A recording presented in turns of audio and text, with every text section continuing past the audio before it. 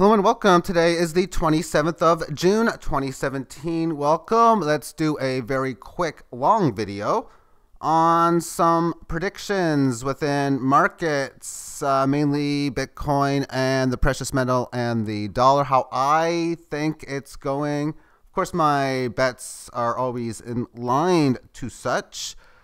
And that's why I want to make this very quick yet very long, because how can I go through this in a short period of time? I really can't. And we're looking at a Bitcoin daily chart. Down day, down day, down day. Other alternate coins having it. And I'm hearing people panicking like, hey, this is over. I think it was Chris Duane, Silver Shield, saying, you know what? It's a Ponzi scheme. It's got to end now. It's over. You got to get out. No way. And you know what? Maybe it is one of those like pyramid type of situations. And you know what? There was a time in the Tulip Mania. I'll talk about calling tops a little early. I think that's what he's doing. That's my guess. That's my first prediction. He's calling a top on this way too early. Whether he's right about it being one of those like a similar Tulip Mania kind of deal and it all faltering at the end, I don't know. Maybe. But I know I look at this, it's a correctionary move on this Bitcoin chart. And I know breaking down below here, maybe it goes down here. And even still, maybe testing here, or even, oh, could you imagine coming back down to 1200? Heaven forbid that happens. Well, maybe it does. Because to me, I feel purely that it is insanity to think that these crypto markets are going to move in a normal, decent structure. They're not going to have these insane moves because they've been doing it such. So realize it's hog wild. It's going madness, and the madness isn't stopping at this time. Why would it? So that's how I look at it. Of course, we're going to have decent up and down moves, but it doesn't surprise me, of course, to see these markets go to like 5,000, 10,000, 15,000 in well less than a year's time. And all of that because of currency devaluation, realization of the people's. Oh, SHIT, my currency's doing this. Oh, India. Oh, yeah, we're going to ban these rubles. Hyperinflation going mad. I look at a bag of chips at the gas station going for $4.99. I remember buying it for about $2.29 not that long ago. So, of course, big reasons there. Inflationary measures. I kind of want to predict craziness as far as reaction with these moves and the people about, oh my God, everything's crashing, because this is the same chart linear fashion. And for years, I've been wondering why traders don't get why you don't use logarithmic when point A to point B, and when point A is low, point B is high. When that number is several numbers, you start to get a decent difference. This is 3,000 divided by a little under 1,000. So that's about a little over 3x. At that, you can barely notice the difference. But when it gets more extreme, like on Ethereum, this is Ethereum's daily chart. And it's linear. Like most people use this. I don't know why. But they do. Okay, this is what it tells me. It tells me that it's falling down pretty harshly, and that, oh my goodness, if we go anywhere down to like here, like 100, 125, 90, I mean, that's the end of the world. Notice nothing happened at the start in February. A little bit, not really anything happened here, and it got going up here. Let's put the logarithmic chart up now for the same market. Oh, it looks a lot different. Yeah, it looks, you don't say, yeah. So that number that I talk about in here, oh, that would be a decent correction, sort of like what it looks like right now. So when markets go down here, I know what I'm going to hear everywhere. Oh my God, it's over. Ethereum's done. The market is over. And when you hear that, buy, basically, that's what it means. I mean, put your buy order now in for 100.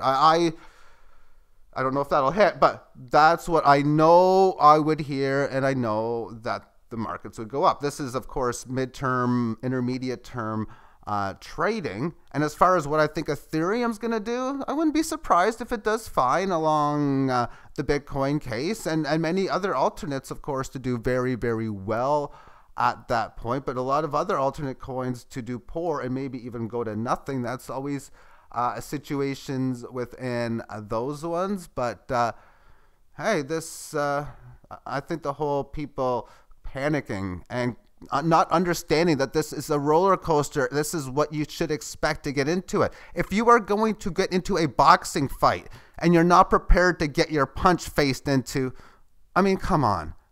A mixed martial artist, UFC fighter, they know what to expect coming in. And those trading this, you should know what to expect coming in. It makes it a lot easier for me using these charts. But moving on to these predictions, I purely expect Bitcoin to keep going up. 5 digits into next year, totally. That's the easiest way of putting it. And who knows how much higher after that.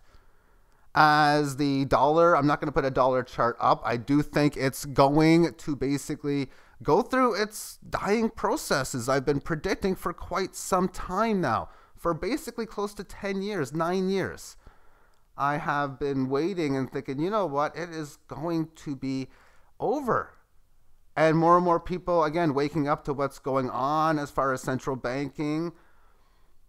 It's got no choice. It's almost like scientific. It has to happen within the laws of nature, the laws of physics, as far as human involvement is concerned. And that's how I perceive it to be as. So yeah, for this to be continuing to go up. Now, I've heard on Chris Duane, the Silver Shields, talking about, you know what, you got to get out now. You got to get out. It's a Ponzi scheme. It's a Ponzi scheme. I mean, why would you want to be in right at this time? It's over. And I don't know if the long term on Bitcoin and cryptocurrencies, the crypto market, is going to be fatal. But I think if it is going to be fatal, it's going to go way up before it goes way down. Like in the Tulip Mania, if it goes from 1 unit to 10,000, if you were saying when it was at 500, it was up too much. That's the idea in which I'm thinking it. So I'm on the exact opposite fence as he is. We'll see how this plays out. I think this can go up really, really well. And here's an example of just looking at a chart like this and saying, you know what, it's up too much. This is what the NASDAQ looked like in 1992. Look how high this is. You've gone from like 50 to 600. That's not sustainable. No. And you just can't look at a chart and think it's up too much. Right here, perfect example. It looked up too much.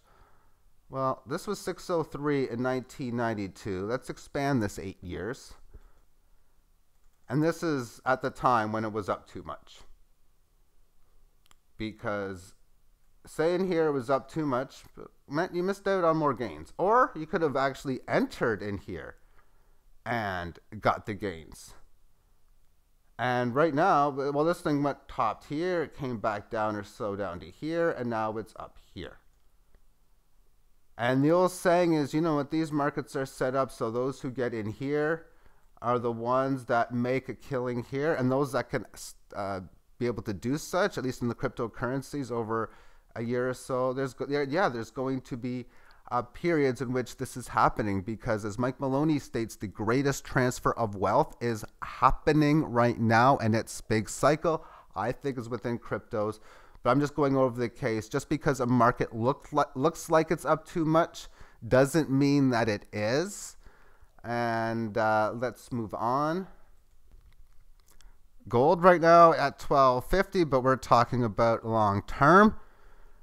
I think gold is the safest of everything in my book. It's, if we look at the dollar, gold, silver, platinum, palladium, Bitcoin, Ethereum, any cryptocurrency holding real estate, think of any investment idea. I gotta think gold is the safest, but no matter which one you choose, there's going to be risks, and you can see why holding any one asset class can burn you.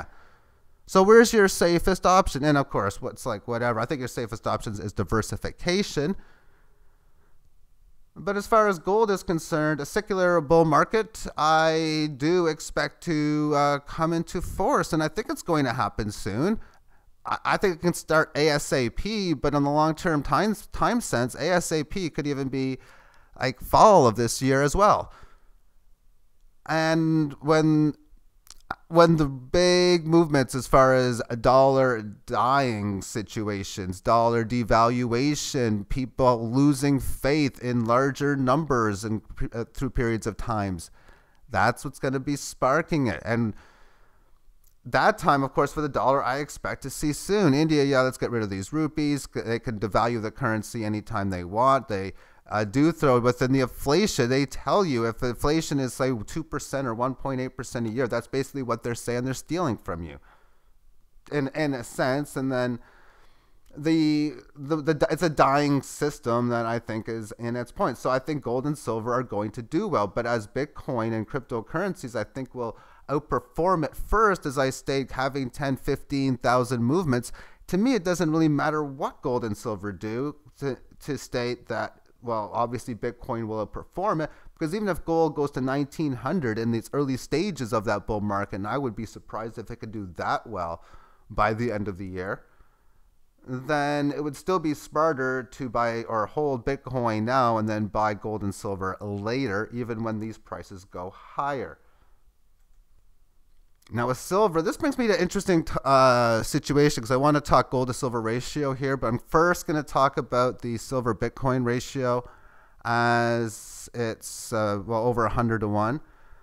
And it's probably going to go 2, 3, 4, 5-ish, 100, like a decent amount higher. So like I state, I think it's a better opportunity to get silver later. I think if you got a whole bunch of cryptos and no gold and silver, you're making a huge mistake. And if you have a whole bunch of gold and silver and you have no cryptocurrencies, again, I think you're making a big mistake. But I'm not going to say that. I think I would be making a big mistake if I was in a situation where I didn't have the diversification. Yeah, I don't give suggestions. I just talk about how I see it and how I would do it. Yes, what I do.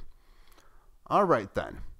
So as I see this, I used to have a poster on back in my room back in the day stating silver $1,000 an ounce, and I'm still, if not even more so, on that case today.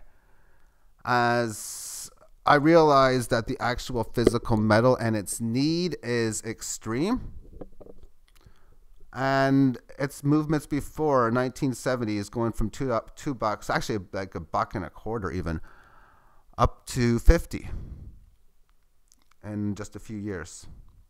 So extreme gains. I think it can beat 40x big time. I think it can reach into 4 digits. And the reason on that, I want to talk about the gold to silver ratio. Historically, you research, you'll find out it's around 16 to 1, give or take a little bit. And the research I've done over many years, or at least over the last several years, is I think the fair number should be less than 3. Or less than 9.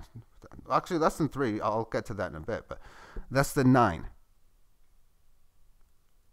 Because when I look at how much in the reserve situation, what is mined each year, this to me seems like it's the key number. But with supplies and silver really in a huge shortage situation and discoveries coming all the time, I think this could be significantly less than 9. Closer to, well, I'm not going to say 1 as in I think that, but for years the web bot has talked about a brief move to that point.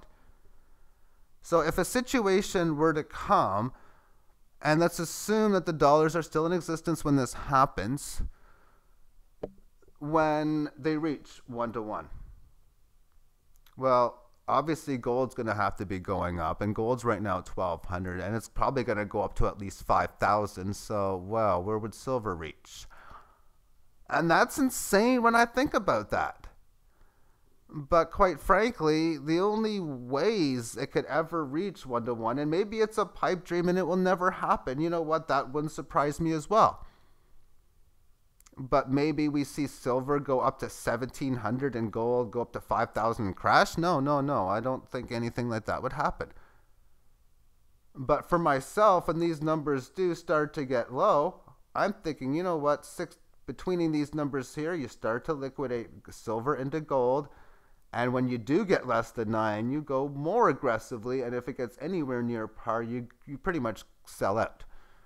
and then of course get into gold. Maybe later on you might get into stocks or real estates after that train is over, but that's something I'll look for later on down the line. It does seem for me short term that a play where cryptos should outperform the precious metals, so that's where you'd want to be now.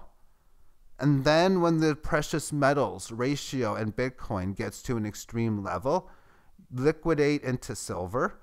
Then when the silver and gold ratio gets out of hand and it's into single digits, you liquidate silver into gold.